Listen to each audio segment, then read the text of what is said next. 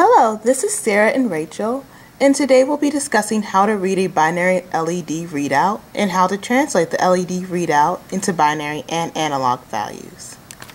Today we will be using an ADC 0894 board as an example circuit. This board has already been wired up to receive analog signals and convert them into a binary output. This binary output is displayed using a series of 8 colored LEDs, each of which represent one bit of the final binary readout. When the LED is on, that bit is displaying a 1. When the LED is off, that bit is displaying a 0.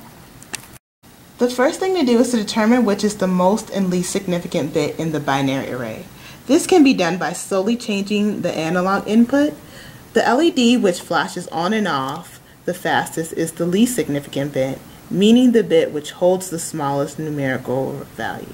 By the logic, the LED at the opposite end of the array is the most significant bit, meaning the bit which holds the largest numerical value. An 8-bit binary array will be able to output any numerical value between 0 and 255, with each individual bit representing twice the value of the one before it.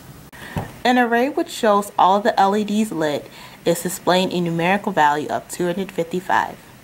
An array with only the least significant LED lit is displaying a value of 1, while one with only the most significant LED lit is displaying a value of 128. These values are controlled in this circuit by a potentiometer, which is used to increase and decrease the input voltage. Increasing the voltage gives a larger binary and analog readout, while decreasing the voltage gives a smaller readout. Let's do an example reading. For this readout, we can convert the array first into a written binary number. It is important to do this in the correct order, remembering that the least significant bit is at the far right and the most significant bit is at the far left. For this readout, the binary number is 100100100.